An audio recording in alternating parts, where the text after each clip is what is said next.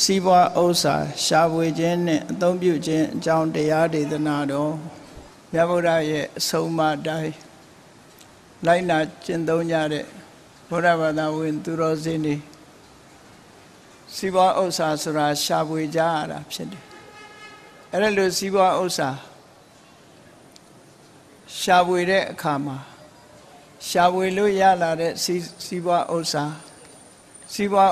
ရှာတဲ့အခါမှာတရားသဖြင့်စီးပွားဥစ္စာရှာခြင်းနဲ့အသုံးပြုတဲ့အခါမှာအကျိုးဖြစ်ထွန်းတဲ့နေရာမှာအသုံးပြုခြင်းဆိုတာမြတ်စွာဘုရားသခင်ကိုရောမြတ်ကဒေသနာတော်တွေမှာဟောပြောဆုံးမထားခဲ့တာတွေဒီကနေ့ညမှတ်သားနာယူကြရအောင်လူဘဝရလာတဲ့ဆိုရင်စီးပွားဥစ္စာမရှာလို့မဖြစ်ဘူးစီးပွားဥစ္စာရှာကြရမှာဖြစ်တယ်ရှာတဲ့အခါမှာမြတ်စွာဘုရားကဘယ်ပုံဘယ်နည်းရှာရမယ်ဆိုတာကိုရှာတဲ့နည်းကိုအပြစ်ကင်းတဲ့နည်းစနစ်နဲ့စီးပွားဥစ္စာရှာဖို့ဆုံးမဩဝါဒပေးတာဖြစ်တယ်ရလာတဲ့စီးပွားဥစ္စာတွေကိုလည်းပဲမှန်ကန်တဲ့နေရာမှာအသုံးချသွားမယ်မှန်ကန်တဲ့နေရာအသုံးချဖို့အတွက်လည်းဘယ်ကိစ္စတွေမှာသုံးမယ်ဆိုရင်ရလာတဲ့စီးပွားဥစ္စာမှန်ကန်တဲ့နေရာအသုံးချတာဖြစ်သောကြောင့်ရှာတဲ့အခါမှာလည်းတရားသဖြင့်စီးပွားရှာခြင်းအသုံးပြုတဲ့အခါမှာလည်းပဲတရားသဖြင့်အသုံးပြုခြင်းလို့ဆိုတဲ့ဒီအချက်နှစ်ချက်နဲ့ညီညွတ်ပြည့်စုံသွားမယ်ဆိုရင်မြတ်ဗုဒ္ဓရဲ့အဆုံးအမအတိုင်းလိုက်နာကျင့်သုံးရာရောက်မှာဖြစ်ပါမြတ်စွာဘုရားဟာလောကလူဘဝလူဖြစ်လာပြီဆိုလို့ရှိရင်တော့နံပါတ်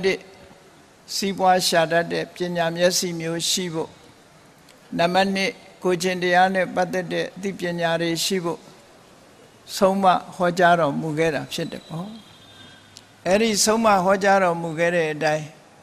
မြတ်ဗုဒ္ဓရဲ့ဆုံးမတိုင်းလိုက်နာကျင့်သုံးကြတဲ့မျိုးကောင်းသားမျိုးကောင်းသမီးတွေဟာဒီဘဝမှာလည်းချီးမွမ်းပွဲဖြစ်လို့နောက်ဘဝမှာလည်းပဲကောင်းရသူတိဘုံကိုရောက်နိုင်တယ်ဆိုတာကိုမြတ်စွာဘုရားသခင်ကိုရောမြတ်က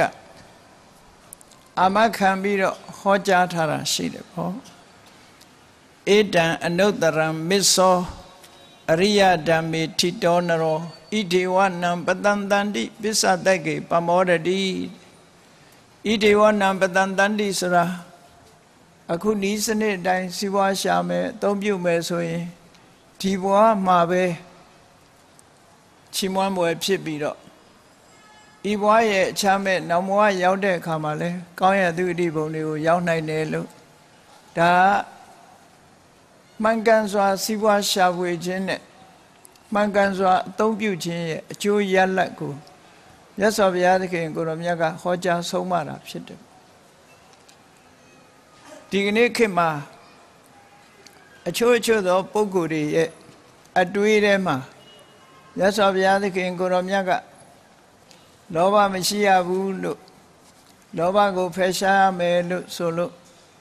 လောဘမရှိရင်စီးပွားမဖြစ်နိုင်ဘူးလို့ယူဆတဲ့ပုဂ္ဂိုလ်တွေရှိတယ်တကယ်တော့လောဘကြောင့်စီးပွားဖြစ်တာမဟုတ်ဘူးကြိုးစားအားထုတ်ခြင်းနဲ့စီးပွားရှာတတ်တဲ့အသိပညာကြောင့်သာကြီးပွားစီးပွားဖြစ်ခြင်းသာဖြစ်တယ်ပေါ့လောဘဆိုတာလူချင်းယုံတက်တက်ကိုယ်သာအကျိုးပြုတာဖြစ်တယ်အကြံဉာဏ်တို့စီးပွားရှာရတဲ့အသိဉာဏ်တို့လုံလဝိရိယတို့ဆိုတာကြီးပွားတိုးတက်ခြင်းရဲ့အကြောင်းဖြစ်တယ်ဒါကြောင့်မို့လို့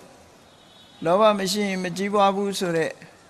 အပြောဆိုချက်ဟာမှန်ကန်မှုမရှိဘူးတကယ်ပြောရမှာတော့စီးပွားရှာရတဲ့အသိဉာဏ်မရှိရင်ကြိုးစားအားထုတ်မှုမရှိဘူးဆိုရင်စီးပွားမဖြစ်ဘူးလို့ပြောမှမှန်ကန်တာဖြစ်ပါတယ်လောဘရှိခြင်းကြောင့်ဖြစ်ပေါ်လာမဲ့အပြစ်တွေကများစွာဖြစ်ပါတယ်လောဘရှိတဲ့ပုဂ္ဂိုလ်ဟာလောဘကိုမထိန်နိုင်ဘူးဆိုလို့ရှိရင်သူများဥစ္စာလိုချင်တဲ့လောဘမျိုးတွေဖြစ်ပေါ်လာတတ်တယ်အဲဒါလို့ဖြစ်ပေါ်လာရင်ရာဇဝမှုတစ်ခုကိုကျူးလွန်လို့ဆင်းရဲဒုက္ခကြုံရမှာဖြစ်တယ်ကိုယ်ပစ္စည်းပေါ်မှာလည်းမလူရဲ့မတန်းရဲ့မပေးရဲ့မကမ်းရဲ့မသုံးရဲ့မစွဲရဲ့ဆိုတဲ့လောဘတွေကြီးနေလို့ရှိရင်လည်းပဲဒီဘဝကကောင်းကျိုးချမ်းသာတွေရလာမှာမဟုတ်ဘူးပစ္စည်းတောကနဲ့ပဲ လူတွေဟာစိတ်ဆင်းရဲမှုနဲ့ကြုံပြီးနောက်ဆုံးဆင်းရဲဒုက္ခရောက်ရှိသွားမှသာဖြစ်တယ်။ဒါကြောင့်မို့လောဘကဖြစ်စေတာကိုမြတ်စွာဘုရားကတဏှာယဇာယတိတောကောလို့ဆိုပြီးတော့လောဘကဖြစ်စေတာတောကသာလင်ဖြစ်တယ်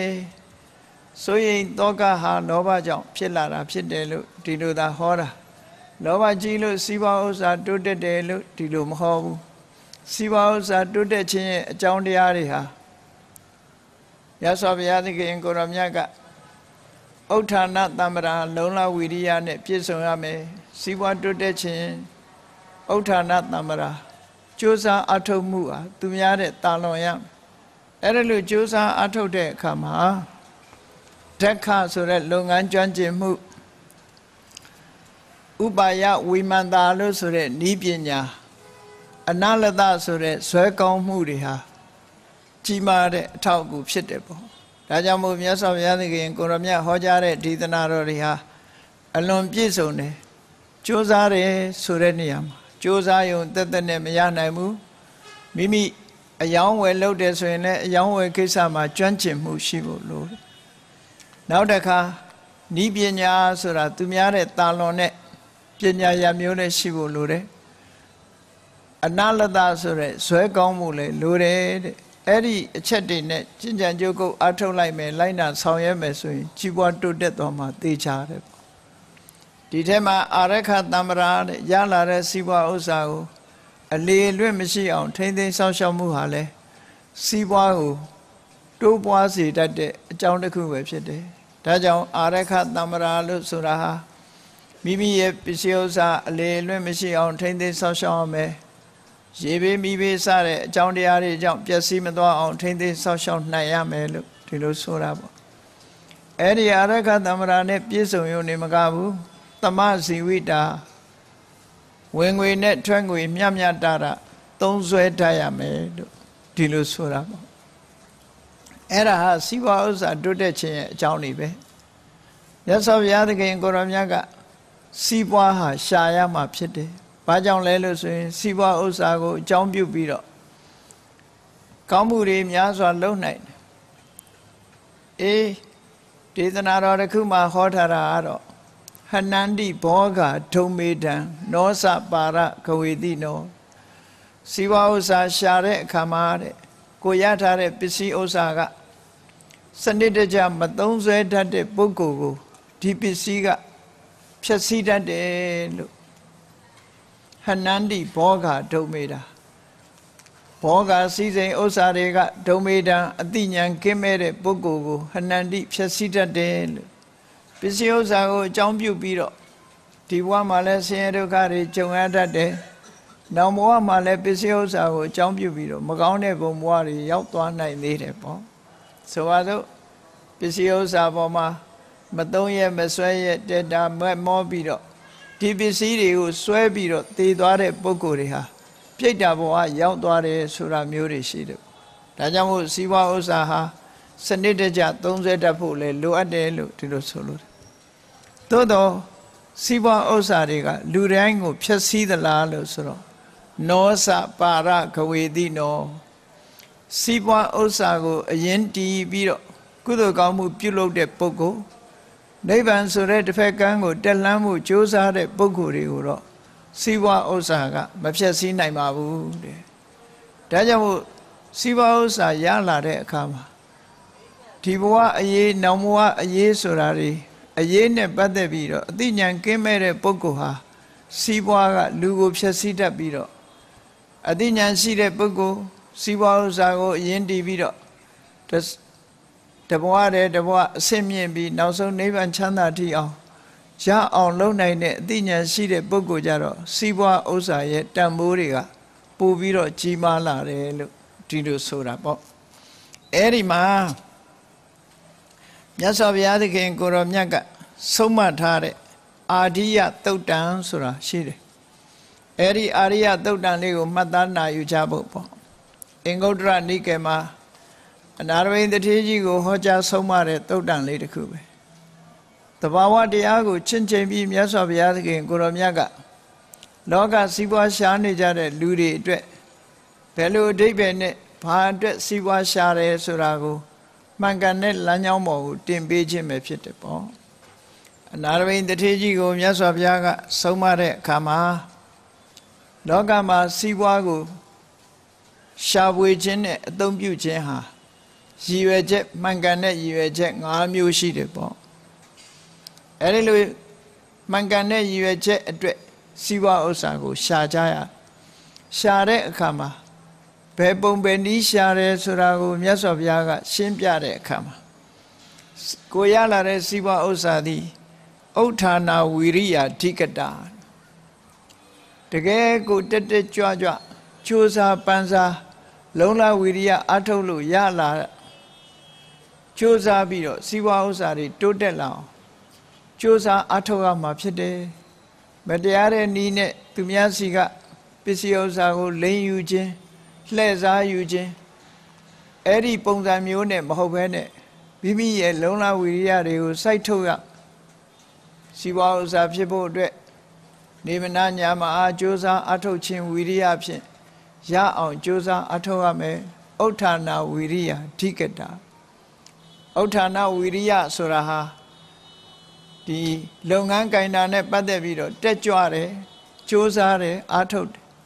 သူများတဲ့ကြိုးစားအထုတ်သည့်အတွက်ကြောင့်စီးပွားဥစ္စာတိုးတက်လာတကယ်လက်တွေ့စီးပွားရှာနေကြတဲ့ကုလိုမင်္ဂလာဈေးမှာနေထိုင်ကြတဲ့ဈေးသူဈေးသားတွေဒီအတွက်ကအထူးပြောစရာမလိုဘူးမိမိတို့နေစဉ်နဲ့အမျှအယောင်းဝယ်ကိစ္စတွေနဲ့ကိုယ်စီးပွားကိုကြိုးစားပြီးတော့ရှာဖွေနေကြတာဖြစ်တယ်ပေါ့အဲ့ဒါလို့ရှာဖွေနေတဲ့အခါမှာသူများတဲ့လုံလဝီရိယထက်သန်ပြီးတော့ကြိုးစားအားထုတ်မယ်ဆိုရင်သူများတဲ့ပို့ပြီးတော့စီးပွားဥစ္စာတွေဟာတိုးတက်ချမ်းသာလာမှာပုံမှန်လေးပဲရောင်းဝယ်ပြီးတော့ပုံမှန်လေးပဲရှာတဲ့ပုဂ္ဂိုလ်ကပုံမှန်လေးပဲရမှာဖြစ်တယ်စီးပွားရေးဥစ္စာတွေကိုတိုးချပြီးတော့တိုးချက်ရှာဖွေတဲ့ပုဂ္ဂိုလ်တွေကစီးပွားဥစ္စာတွေတိုးချက်များပြားလာမှသာဖြစ်တယ်ပေါ့ဒါကြောင့်မို့မြတ်စွာဘုရားကဥ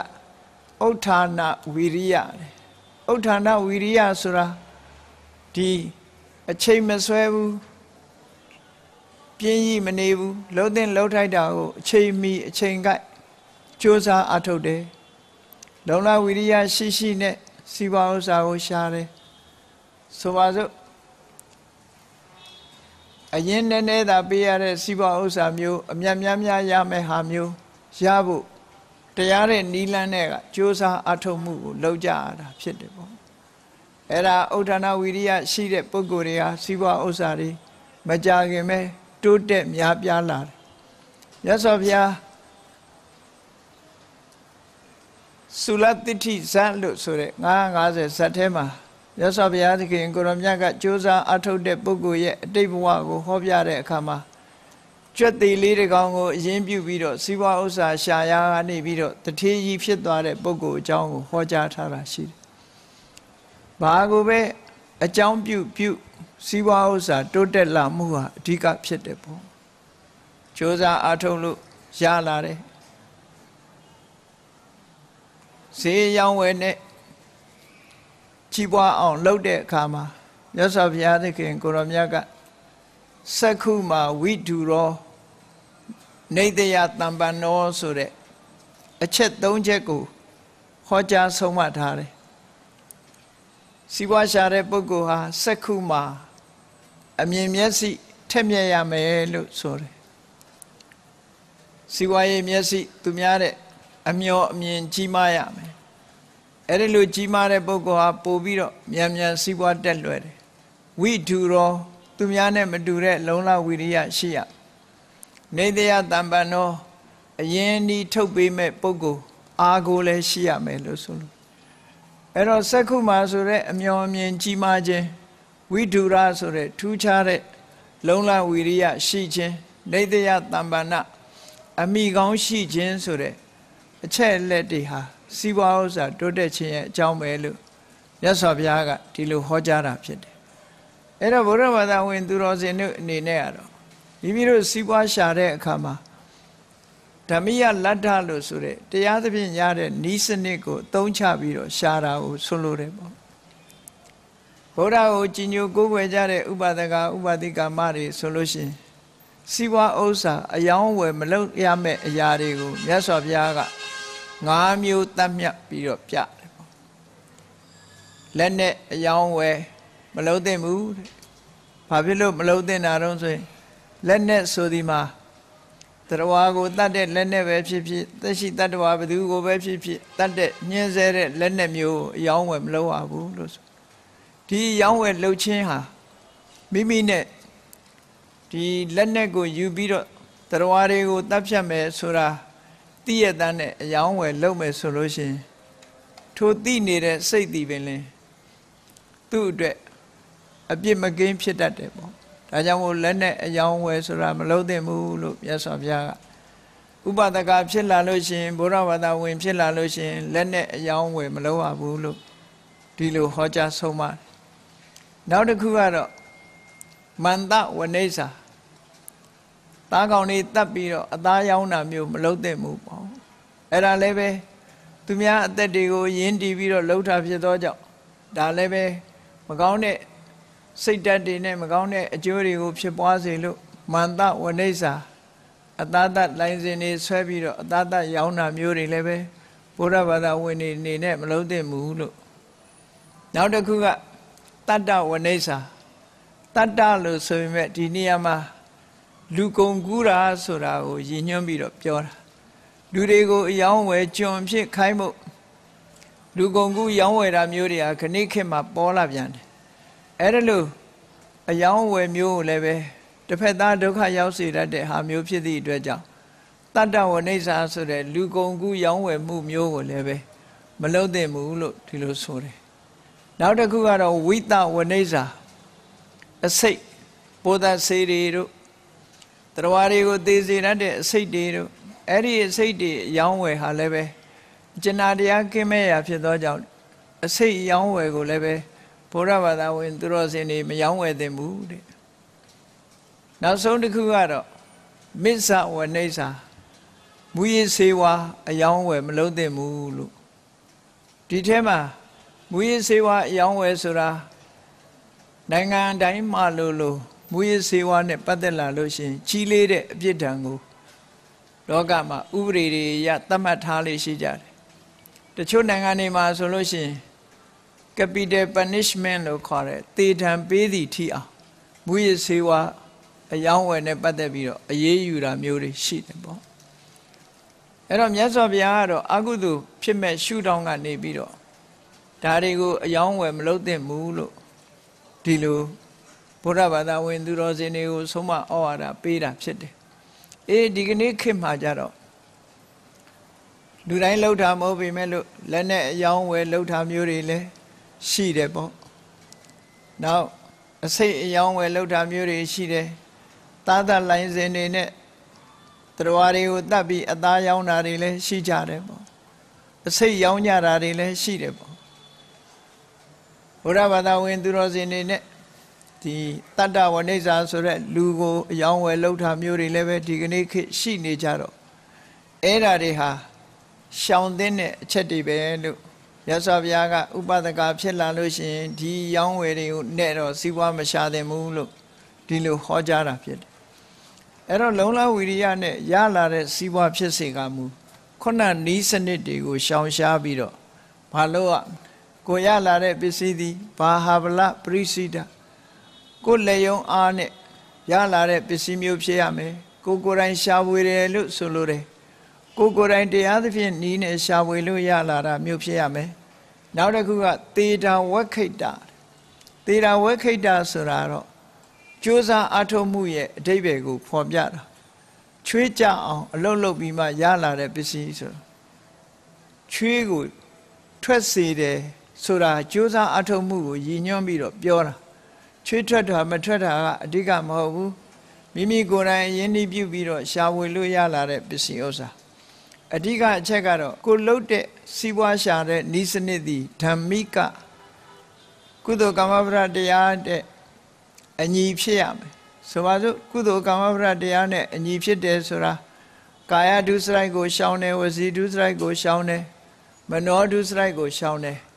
Tumia de Tabiro, Siwa Shara, Pisiabu. Tumia Osa, Kobiro, Siwa Shara, Pisiabu.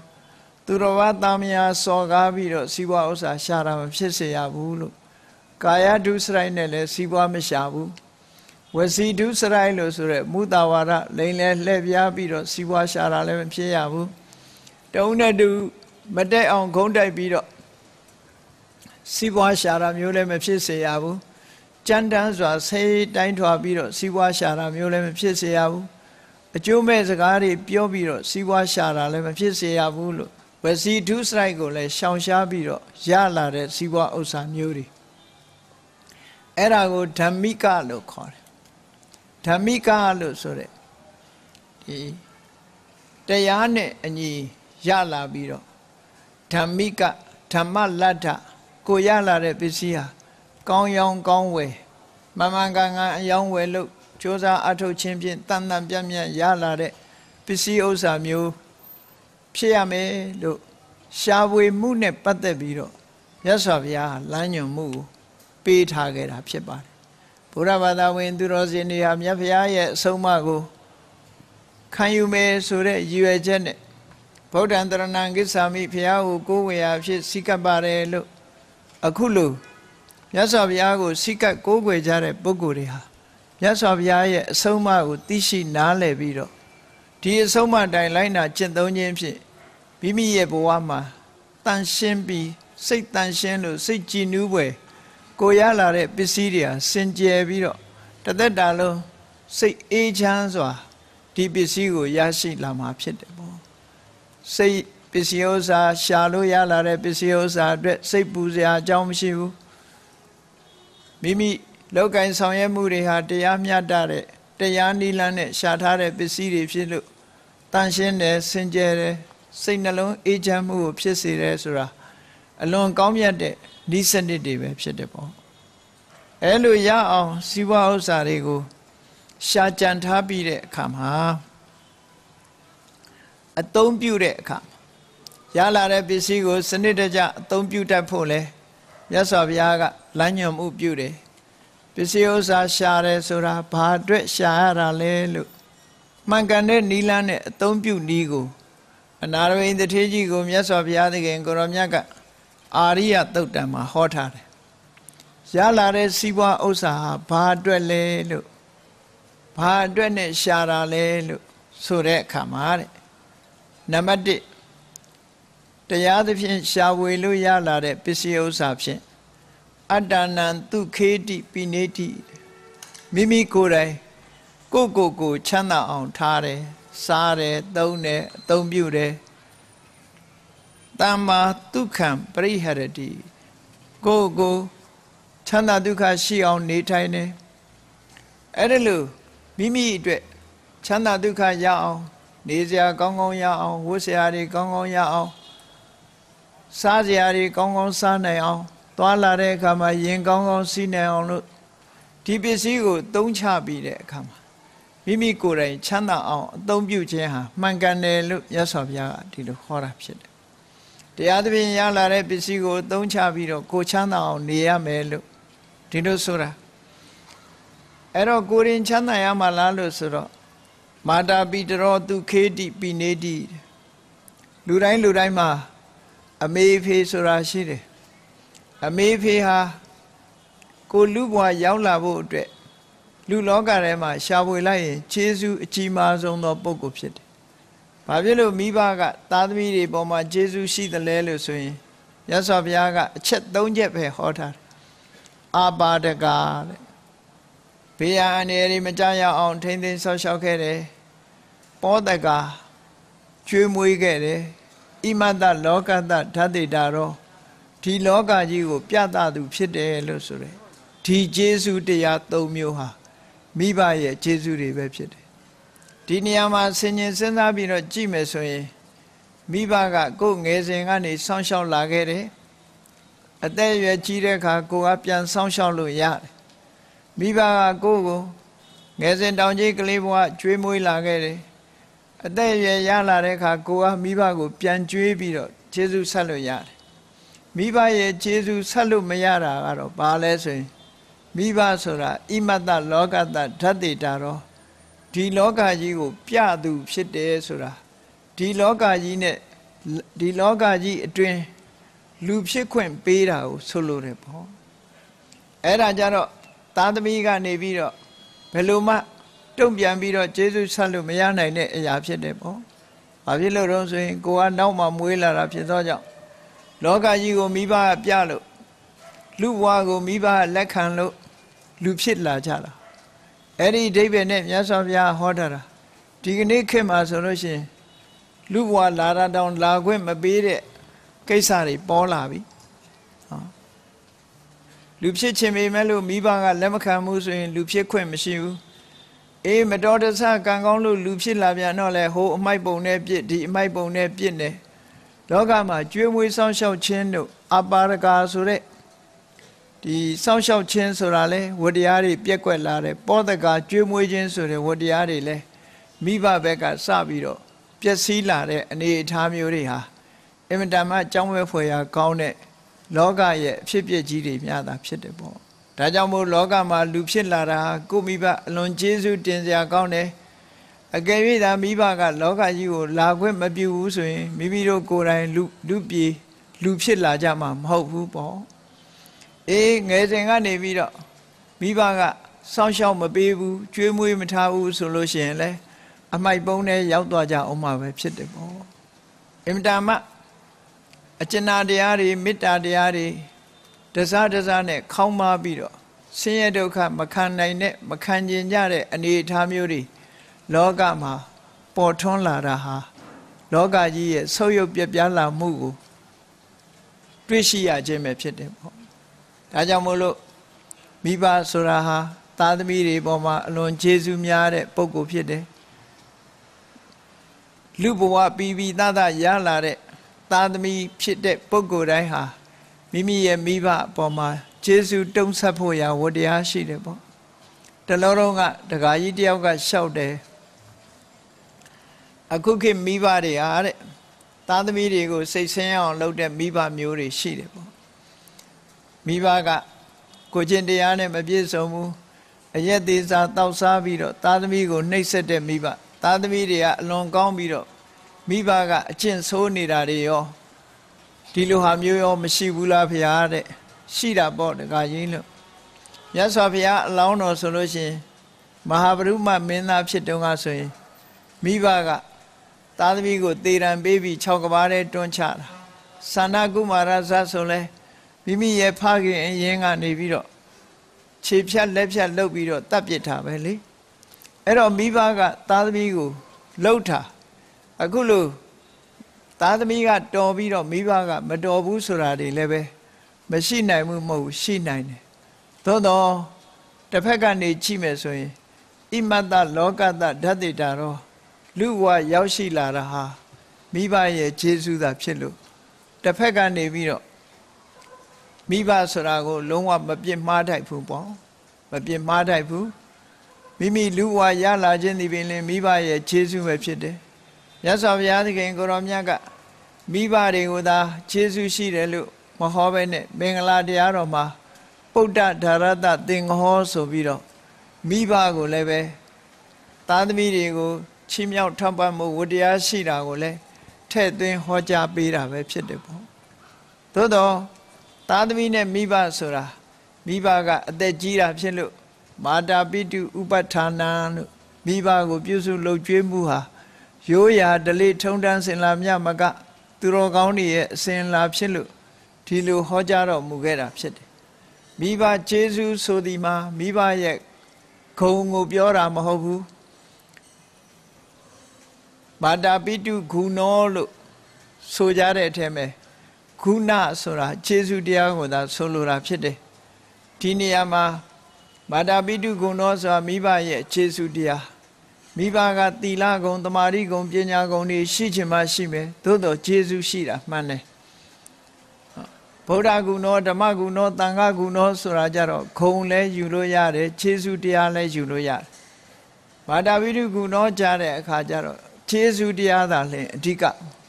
သားသမီးကလိမ်မာပြီးမိဘမလိမ်မာဘူးဆိုတာတွေလည်းရှိနိုင်တယ်ပေါ့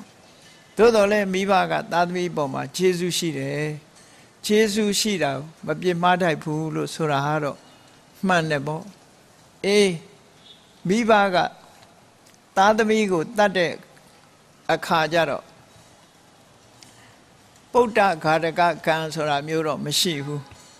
သားသမီးကမိဘကိုတတ်ရင်မာတုဃာတကကံပိတုဃာတကကံကြီးထိုက်တယ်လို့ဒီလိုပြောတယ်ဘာကြောင့်ကံကြီးထိုက်တယ်လို့ပြောနိုင်တယ်လဲဆိုရင်ဒီလောကကြီးမှာလူဖြစ်လာအောင်လာခွင့်ပြုတာကိုမိဘရဲ့ကျေးဇူးပဲဒါကြောင့်မို့လို့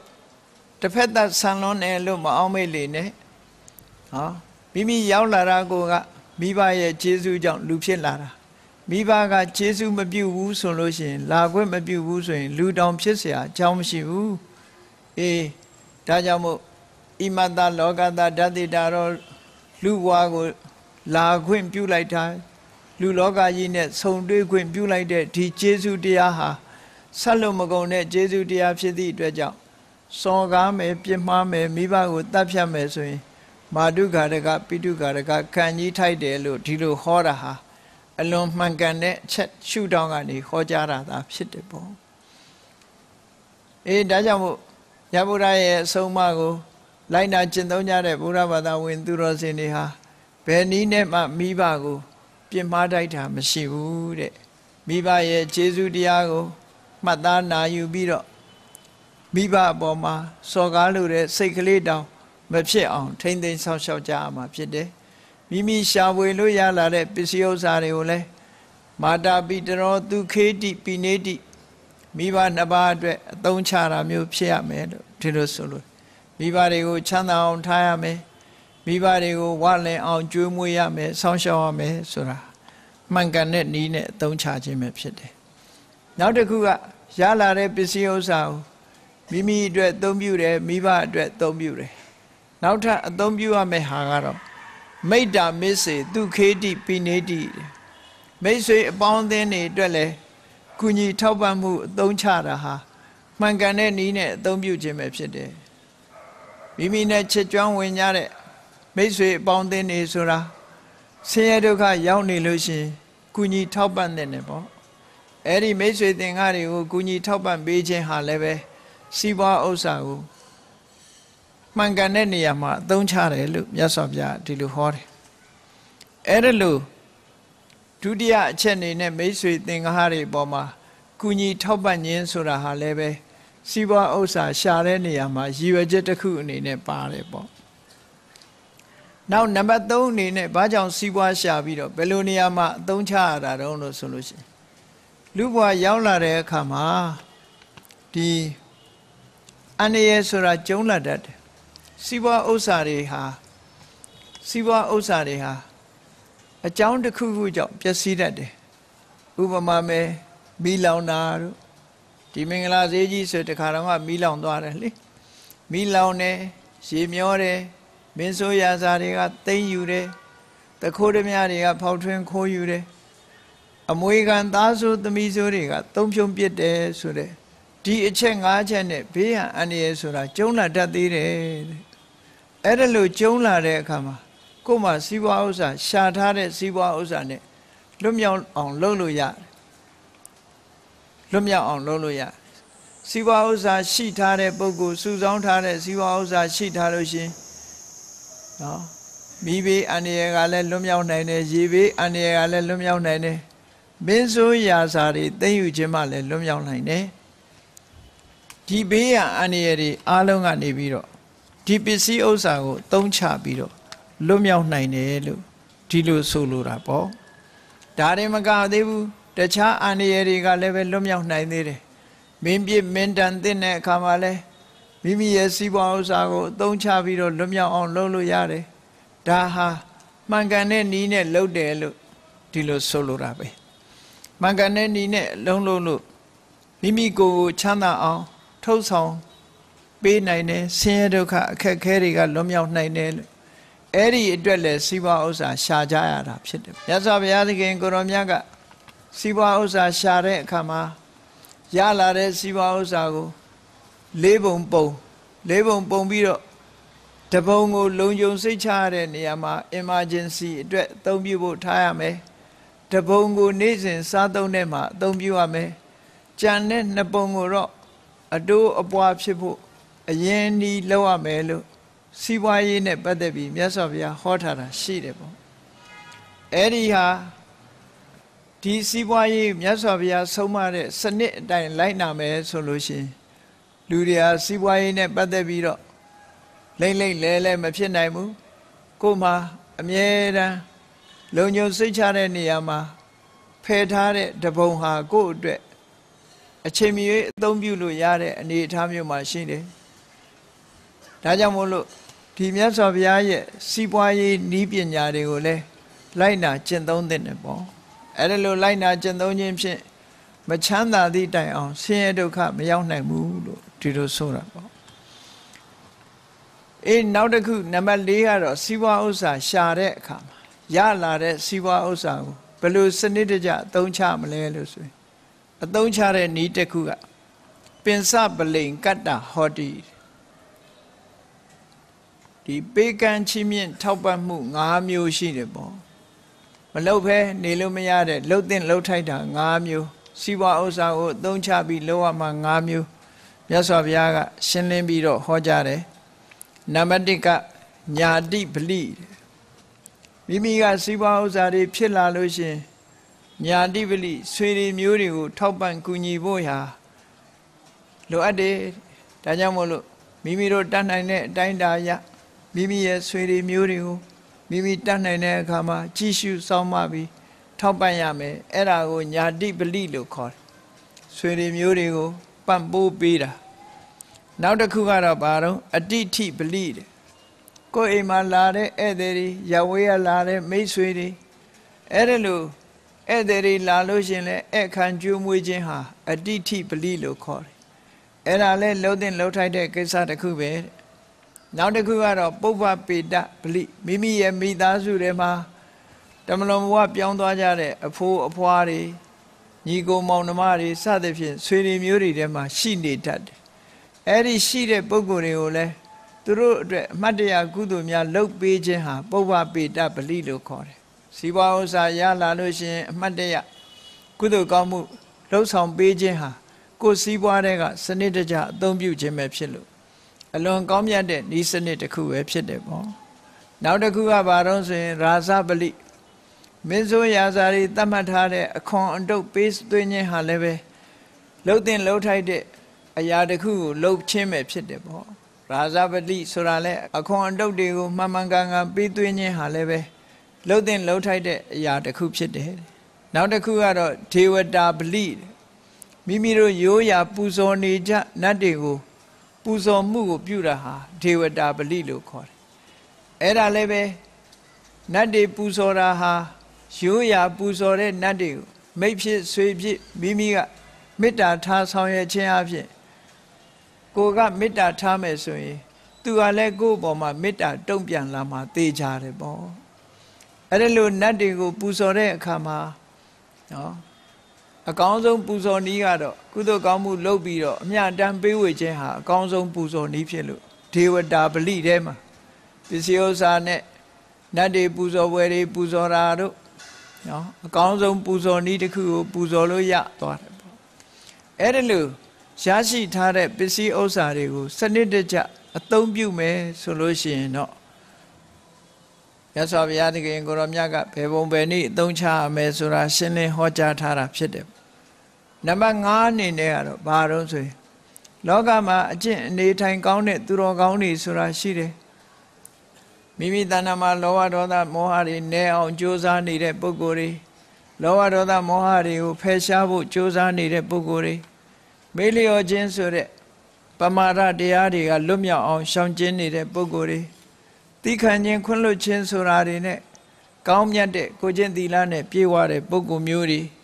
အဲ့ဒီပုဂ္ဂိုလ်မျိုးတွေကိုဒါနကောင်းမှုပြုတာတဲ့အလှူဒန်းလုပ်တာအဲ့ဒါဟာနံပါတ်5ပဲအဲ့ဒါလို့ရလာတဲ့စီးပွားဥစ္စာကိုစနစ်တကျအသုံးချရမယ်လို့ဒီလိုဟောတယ်အဲ့ဒါလို့စနစ်တကျအသုံးချလိုက်လို့ရှိရင်စနစ်တကျအသုံးချလိုက်လို့ကိုယ်ရှာဖွေထားတဲ့ပစ္စည်းဥစ္စာကုန်သွားလည်းပဲငါကောင်းတဲ့နေရာအသုံးချတာဖြစ်သည့်အတွက်ကြောင့်ကုန်သွားသည့်အတွက်ကြောင့်လည်းပဲစိတ်ဆင်းရဲစရာဘာတစ်ခုမှမရှိဘူးမှန်တာပေါ့ကိုသုံးလို့ကုန်တာပဲ ကိုချမ်းသာအောင်ထားတယ်ကိုပစ္စည်းတွေကိုချမ်းသာအောင်သုံးတယ်မိဘတွေကိုချမ်းသာအောင်ထားတယ်အလုသမားတွေကိုချမ်းသာအောင်ထားတယ်ဒါနံပါတ်1နံပါတ်2ကမိတ်ဆွေအပေါင်းအသင်းတွေကိုပံ့ပိုးကူညီပေးတယ်နံပါတ်3ကဘေးရန်အန္တရာယ်တွေကိုစီးပွားဥစ္စာနဲ့ကာဝယ်ဆောင်ရှောက်တယ်နံပါတ်4ကပူဇော်ရမယ့်ပုဂ္ဂိုလ်တွေချီးမြှောက်ထောက်ပံ့ရမယ့်အရာတွေကိုချီးမြှောက်ထောက်ပံ့မှုလုပ်တယ်နံပါတ်5ကဒါနကောင်းမှုပြုတယ်အဲ့ဒီဒါနကောင်းမှုဟာဒါနတမ္မူတာနိဘောဂာနိလို့ဆိုတဲ့အတိုင်းပဲဒီဘဝမှာလည်းကောင်းကျိုးချမ်းသာတွေဖြစ်ပေါ်လို့နောက်ဘဝတွေရောက်တဲ့အခါမှာလည်းဒီဒါနကောင်းမှုဟာယဉ်ဤမြုပ်နှံမှုတစ်ခုဖြစ်ပြီးတော့ဖြစ်လျက်ဘဝမှာအစဉ်ပြေစည်းစိမ်ဥစ္စာနဲ့ကြွယ်ဝတဲ့အကျိုးတရားတွေကိုရနိုင်တာဖြစ်လို့လှုပ်တင်လှုပ်ထိုက်တဲ့အချက်တွေဖြစ်တယ်အဲ့ဒီအချက်တွေအသုံးချလို့မိမိရဲ့ပစ္စည်းဥစ္စာတွေကုန်သွားရင်လည်းပဲဝမ်းမြောက်စရာပဲဖြစ်တယ်ကုန်သွားသည့်အတွက်ကြောင့်အလဟတကုန်သွားတယ်လို့ပြောလို့မရဘူးအသုံးပြုလို့ကုန်တာဖြစ်လို့ကျင့်တ်အားရစရာကောင်းတယ်တရားသဖြင့်ရှားပွေတယ်မှန်ကန်တဲ့နည်းနဲ့အသုံးပြုတယ်ကုန်သွားပါစေကုန်သွားခြင်းကြောင့်ဝမ်းမြောက်ဖွယ်ရတာဖြစ်တယ်အေးတရားသဖြင့်ရှားပွေတယ်မှန်ကန်တဲ့နည်းနဲ့အသုံးချတယ်အဲ့ဒါလို့အသုံးချပေမဲ့လို့ပစ္စည်းဥစ္စာတွေကမကုန်မဲနဲ့စီးပွားတက်ပြီးတော့တိုးတက်များပြားလာတယ်ဆိုလို့ရှိရင်တော့မကုန်တာရဲ့စီးပွားဥစ္စာတိုးတက်လာတာရဲ့ဒီနှစ်ခုထောက်ရင်ဘက်စုံဝမ်းမြောက်ဖွယ်ရဖြစ်တယ်လို့မြတ်စွာဘုရားကအာရိယသုတ်တံမှာဒီလိုဟောထားတာဖြစ်ပါတယ်ဗုဒ္ဓဘောဂပတ္တာပစ္စာဝိတိဏအာဝရာတုမေကိုယ်ဘဝကိုဆင်ញင်သုံးသပ်ပြီးတော့ကြည့်အခုမြတ်စွာဘုရားဟောကြားထားတဲ့အတိုင်းစီးပွားဥစ္စာတွေရှာကြလို့စီးပွားဥစ္စာတွေရလာပြီဆိုရင်နံပါတ်1ရှင်းတ်စရာကဘာလို့ဗုဒ္ဓဘောဂငါရှာလို့ရထားတဲ့စီစဉ်ဥစ္စာတွေငါချမ်းချမ်းသာသာဝဝလင်းလင်းကြီးသုံးကျင်တာတွေသုံးထားပြီးပြီသုံးလို့ရပြီဆိုတော့စိတ်ထဲမှာကြည်နူးစရာပဲအေးတိုက်ကောင်းကောင်းတဲတယ်ကားကောင်းကောင်းစီးတယ်ပစ္စည်းဥစ္စာတွေကောင်းကောင်းတွေသုံးတယ်ဗုဒ္ဓဘောဂစီစဉ်ဥစ္စာတွေကိုငါသုံးလိုက်တာနှမျောစရာမရှိဘူးကိုရှာထားတဲ့ပစ္စည်းဥစ္စာတွေကိုကိုချမ်းသာဖို့အတွက်အသုံးပြုလိုက်ပြီဗတ္တာဘစ္စာငါကျွေးရမယ့်ပုဂ္ဂိုလ်တွေကိုလည်းကျွေးပြီးပြီတွေးကြည့်လိုက်တာနဲ့ဝမ်းသာစရာတစ်ခုဖြစ်မယ်ပေးရမယ့်လူတွေပေးပြီးပြီကျွေးရမယ့်လူတွေကျွေးပြီးပြီဆိုတော့ဝမ်းသာကျေနပ်စရာကြီးဖြစ်တယ်ပေါ့ဝိတိဏအာဝရာတုမေဘေးရန်ကြုံလာလည်းမတုံ့လို့တော့ဘူးဘေးရန်အန္တရာယ်ကိုပစ္စည်းနဲ့ကာကွယ်ပြီးတော့ဘေးရန်အန္တရာယ်ကိုပစ္စည်းနဲ့ကာကွယ်ပြီးအန္တရာယ်တွေကလွတ်မြောက်အောင်လုပ်ပြီးပြီပြန်တွေးလိုက်တဲ့အခါကျေနပ်စရာကြီးတစ်ခုပဲဥဒ္ဒေခာဒက္ခိဏဒိဏအကျိုးတရားဟာဘယ်တော့မှအောက်ကိုမပေးပဲနဲ့အထက်ကိုအကျိုးပေးမဲ့ဒါနကောင်းမှုမျိုးတွေကိုလည်းငါလှူပြီးပြီဖျားတည်ထားတယ်ကြောင်းဆောက်ထားတယ်ဘာတွေလုပ်တယ်ကုသိုလ်ကောင်းမှုတွေမာနှစ်စဉ်ကထိန်ခင်းတယ်စသဖြင့်ကိုလှုပ်တဲ့ကုသိုလ်ကောင်းမှုတွေကိုပြန်တွေးလိုက်လို့ရှင်အေးကုသိုလ်ကောင်းမှုတွေအထက်ကိုအကျိုးပေးနိုင်တဲ့ကောင်းကျိုးချမ်းသာတွေဟာနာယသုတိဘုံကိုရောက်စေနိုင်တဲ့ချမ်းသာဒုက္ခကိုပေးနိုင်တဲ့ကုသိုလ်ကောင်းမှုတွေကိုငါလှုပ်ပြီးပြီဒါတွေမကဘူးအထောပင်စပလိကတာလှုပ်တဲ့လှုပ်ထိုက်တာတွေကိုလှုပ်ပြီးပြီဆွေတွေမျိုးတွေကိုလည်းတအားသမျှကျွေးမွေးပေးထားတယ်အတိတိဗလကိုယ်စီမှာလာတဲ့ဧည့်သည်တွေကိုလည်းပဲအခမ်းကျွေးမွေးပြီးပြီနော်ညာတိပလိဆွေတွေမျိုးတွေကျွေးမွေးတယ်ပုဗ္ဗပေတကလိပလိကွယ်လွန်အနိစ္စရောက်သွားတဲ့ဆွေတွေမျိုးတွေကပုဂ္ဂိုလ်တွေအတွက်လည်းဒါနကောင်းမှုပြုပြီးပြီရာဇပလိမင်းဆိုးရာဇာတွေပေးရမယ့်အခွန်တုတ်တွေလည်းပေးပြီးပြီဒေဝတာပလိရိုးရာပူဇော်နေကြနတ်တွေကိုလည်းပဲပူဇော်ခြင်းမပြတ်ပူဇော်ပြီးပြီလို့ပြန်တွေးကြည့်လိုက်ရင်ကိုယ့်ဘဝမှာလေဟင်းတာမရှိဘူးအားလုံးရထားတဲ့ပစ္စည်းကိုသုံးချပြီးတော့အားလုံးလုပ်ပြီးပြီလို့ဆိုတာနဲ့ပဲအလုံးကိုကျေနပ်စရာဖြစ်သွားတယ်ဥပဋ္ဌိတာသီလဝန္တောတင်ညတာဗျမစာရယောကိုယ်နှုတ်နှလုံးကိုစောင့်ရှောက်ပြီးတော့မြတ်သောအကျင့်ကိုကျင့်နေကြတဲ့ကိုချင်းသီလနဲ့ပြည့်ဝတဲ့ပုဂ္ဂိုလ်တွေကိုလည်းပဲ ပြုစုလှုပ်ကြွေးပြီးပြီလို့စိတ်ထဲမှာကျင့်တတ်เสียရတယ်ဒီလိုဖြစ်တာကျင့်တတ်เสียရတယ်ကိုပြန်တွေးဖို့မြတ်စွာဘုရားကဆုံးမဟောကြားတာဖြစ်ယဒဋ္ဌံဘောဂံအိစေယပဏိတောဂရမဝတံလောကမှာဘုန်းကြီးတို့တွေစီးပွားဥစ္စာရှာကြတာဘာကြောင့်ရှာတာလဲကိုယ့်ကိုပြန်လီပြီးတော့စဉ်းစားကြည့်သုံးသပ်ဆင်ခြင်ပြီးတော့ကြည့်ဘာအတွက်စီးပွားဥစ္စာရှာကြတာလဲလို့မေးလို့ရှိရင်ကိုချမ်းသာအောင်နေဖို့စီးပွားဥစ္စာရှာတယ်ကိုမိဘတွေချမ်းသာအောင်ထားဖို့ကိုသားမယားတွေချမ်းသာအောင်နေဖို့မိတ်ဆွေသင်္ကားတွေကိုကူညီနိုင်ဖို့ဒါတွေအတွက်စီးပွားဥစ္စာလုပ်ဒါနကောင်းမှုလုပ်နိုင်ဖို့အန္တရာယ်တွေကနေလွတ်မြောက်ဖို့ဆိုတဲ့ဒီအရေးတွေကိုမျှော်တွေးပြီးတော့လူတွေဟာစီးပွားဥစ္စာရှာပြီးတော့စုပေါင်းကြတာဖြစ်တယ်စုဆောင်းထားကြတာဖြစ်တယ်ဘယ်သူပဲမေးစီးပွားရှာတယ်ဆိုတာနေမနာညာမှာပင်ပန်းခံပြီးတော့ရှားနေခြင်းဟာဒီထဲကအချက်တွေကိုရည်မျှော်ပြီးတော့ရှာကြတာဖြစ်တယ်